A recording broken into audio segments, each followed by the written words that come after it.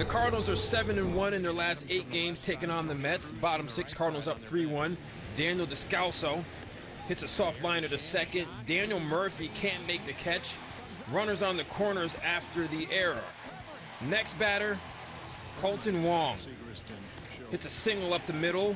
A run comes in to score, and that puts the Cardinals up 4-1. Next batter, 2 outs, runners on the corners.